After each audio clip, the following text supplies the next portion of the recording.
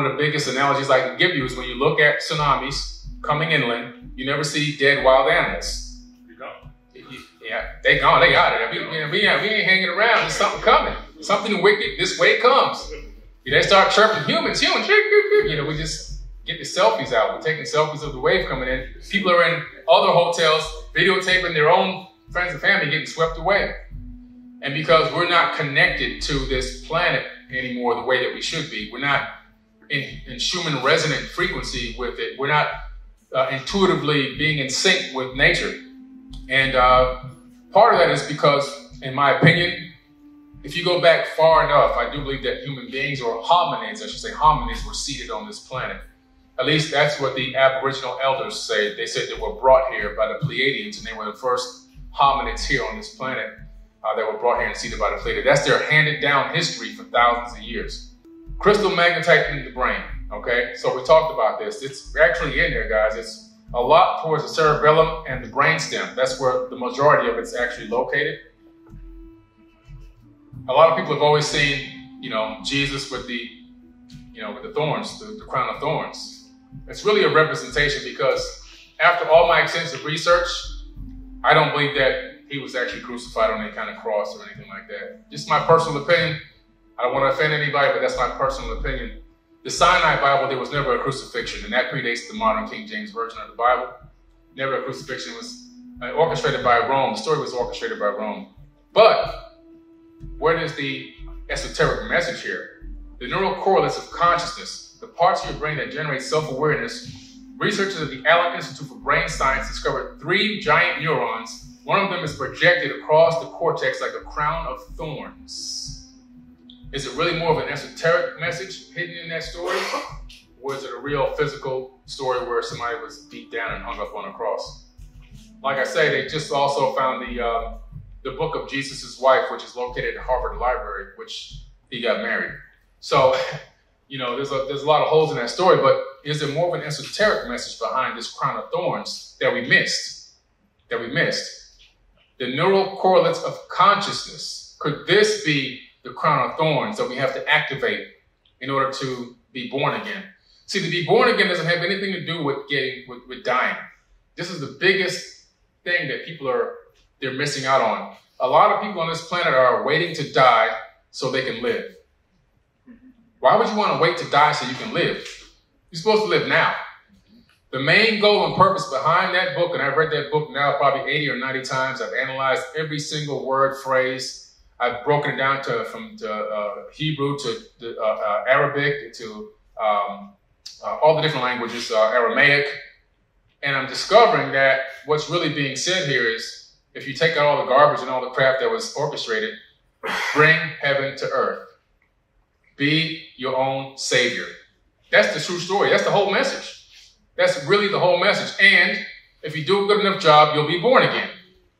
Born again into another body. Like it says in the book of Revelation, with a new name and a new body. A new name and a new body. That's reincarnation. Just like we create video games. You try to beat the level, and if you're not good enough, you die, and then you get another chance to come back again, and you play again until you can get to the top master level. Okay? We duplicate everything. As above, so below works on video games too. Because why? That's inside of our body. It's inside of our day. Everything we do is going to replicate that same exact process. Reincarnation, we built our own reincarnation system in video games.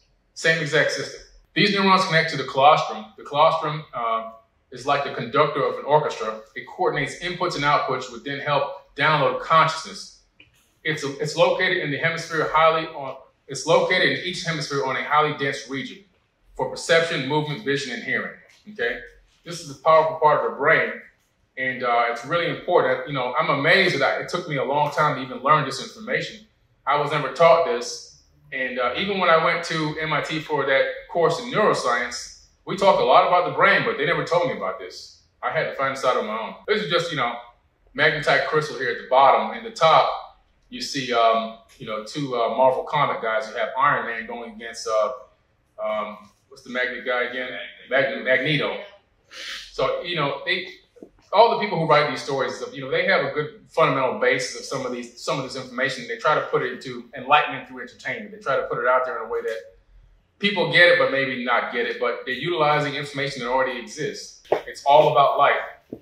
So let's analyze that for a second, okay? So you're in a body made of light, housing your light being. Now you have a brain that has the capability of creating these movements of synapses between neurons to create conscious thought or act on conscious thought. And when they put a cover on your head with electrodes in it and connect it to a computer, they can see the light frequencies bouncing around inside of your skull. So every time you think, not only does it bounce around in your skull, but those thoughts leave your skull. Otherwise, how would they be able to capture those waves?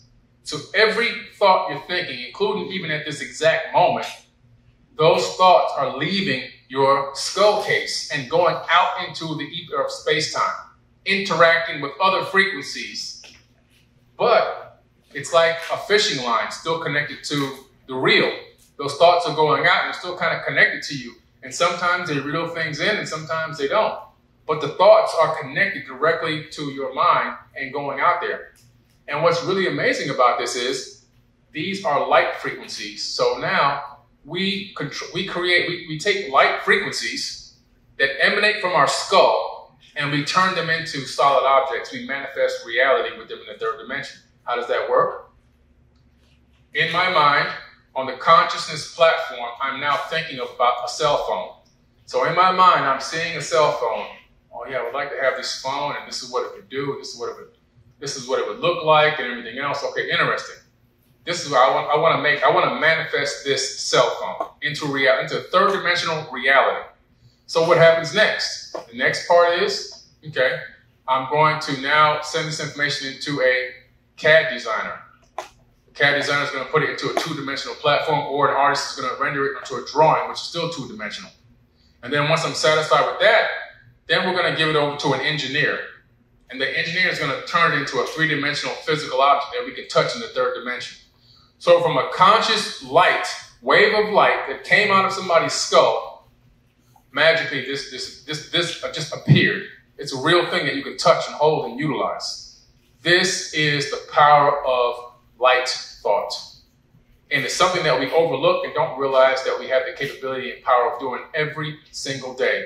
And if we didn't have this power, there would be nothing here. There wouldn't be a podium, a microphone, a laptop, a screen behind me, clothes on me. There'd be nothing. We wouldn't have anything because we wouldn't have manifested anything. We are the gods of the third dimension. We are creating as we go. Every single day, 7 days a week. But we take it for granted. So when something comes up in our life, and now we're going, oh, backs against the wall. I can't figure this out. I don't know what I'm going to do, so forth and so on. Not realizing that the same light power in your mind that's creating everything in this dimension is the same light power that you can utilize to get out of your situation or change or try to make it better or fix it or learn from it or whatever. Okay, so you should never feel in a position of being like you're hopeless, because the power that created everything that's here is inside of your body and inside of your mind. Every single thought is a wave of actual light. Kal-El, you know, I mean, just interesting because I like Marvel Comics, but, you know, I like cartoons and stuff too. But Kal-El means light god. It's actually an Arabic or Middle Eastern name that they gave Superman, even though he's a European guy. It's kind of funny, but, you know, it's all good. The story is really an esoteric message again. There's a couple things in this movie that are really interesting. The more, you know, whatever this one was when he came up with this new S. But the story overall really dates back to Tiamat. There's a planet, what used to be a planet in our solar system named Tiamat. And this planet now is the asteroid belt. That's what the asteroid belt is. It's an exploded planet. It's well documented in many ancient texts, as well as even the modern day Bible. It's called the Hammered Bracelet in the Sumerian tablets. It's in the Enuma Elish, it's in the Atra Esses epic, what actually happened there. But this planet was about 6 times larger than Earth, water-bearing planet with land and intelligent life on it. It collided with some moons of this Nibiru planet as it was gravitationally captured by our solar system in ancient times. And it caused it to literally break into many, many pieces. One giant piece swung away with all of the organic material needed for life on it and recoalesced right here. That's where Earth came from. That's how we got here. We weren't here at the beginning of the solar system. we're literally part of another planet. The rest of it broke into chunks. One of the chunks is still big enough to be called a planet. Has anybody here ever heard of Ceres? C-E-R-E-S, Ceres. It's right outside the orbit of Mars. A couple people in the back. So you have Mercury, Venus, Earth, Mars. Oh, don't forget, there's another planet right there you didn't know about called Ceres. C-E-R-E-S, in our solar system. It has more fresh water on it than Earth. Yeah. But, unfortunately, they don't talk about that on CNN all day long. That was also a chunk of this previous planet that turned into an asteroid belt. So right outside of Ceres is the asteroid belt, and then you have the gas giants further on after that. So, you know, it's really amazing. But when you look at the story of Superman, he has a planet that he's living on that's got these geological disasters, and the planet's going to explode. Same exact story, right? Really interesting. And then he leaves this planet, and he goes to another planet, and because of the sun, they say, he's stronger. But in true reality, I believe it's the gravitational field and the way that his body interacts with our color of photons there. But what's amazing is if you went to Mars right now, which is 2/3 less gravity than Earth, every single one of us in here would be a superwoman or a superman. You'd be able to pick up a giant boulder. You'd be able to flip over a car. You'd be able to dunk on a 20-foot rim on Mars right now today. Yeah. Why? Because there's less gravity. So your bone structure grew up under more dense gravity. So and on another planet, you'd be a quote-unquote god. You see? I think some of those people escaped to other places, and then when Earth coalesced and became a fresh planet again, some of them came back here. When you go into some of these deep, deep coal mines on Earth, they keep bringing up pottery 500 million years, 300 million years, 200 million years. Where's this stuff coming from? They even found this one stone with a computer circuit chip on it, embedded into regolith that dates back millions of years. How is that possible? My theory is, and it's something that I'm working on with a few people and working on like a mini documentary about it. My theory is that these things are part of when we were part of another planet. I think that we were part of another planet named Tiamat. So no matter how far down you go, you're going to find remnants of ancient civilizations that may not have been part of this epoch or this era. Can brainwaves interfere with radio waves? Not likely. Brainwaves are too slow and are so weak that they're extremely hard to measure. But radio waves and brainwaves are both forms of electromagnetic radiation, waves of energy that travel at the speed of light. That's why I put this article up here. Understand the power of your thoughts. Your thoughts travel at the speed of light. Okay, they literally travel at the speed of light, and they're powerful just like radio waves. So when you transmit a radio wave to a crystal, it can pick up and decode that information and convert it into information that somebody can listen to. When you think something, sometimes people who are on the same frequency as you can pick up that information, call it intuition, call it psychic capabilities, whatever, but it's real. Psychic powers. So a lot of people fake it, a lot of people make it up, a lot of people make money off of it, but there are a certain amount of people on this planet that have those psychic powers for real, and it's not magic.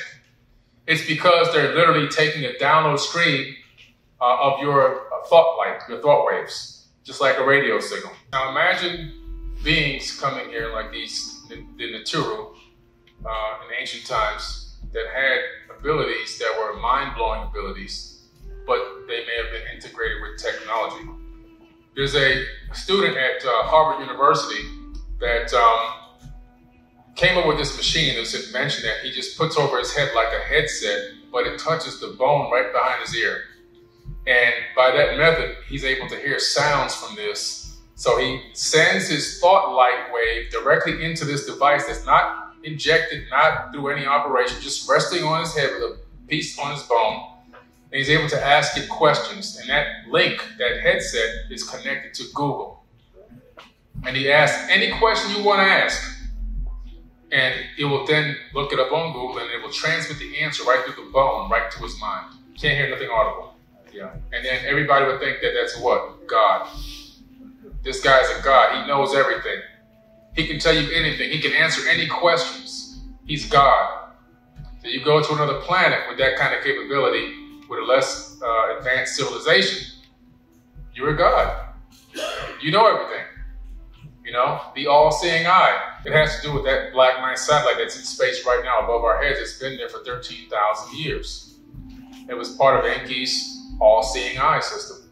He had the capability of seeing everything, everywhere. He was omnipotent and omniscient because of technology, not because he had any kind of special powers other than what a hominid, God-given powers already are, metaphysically.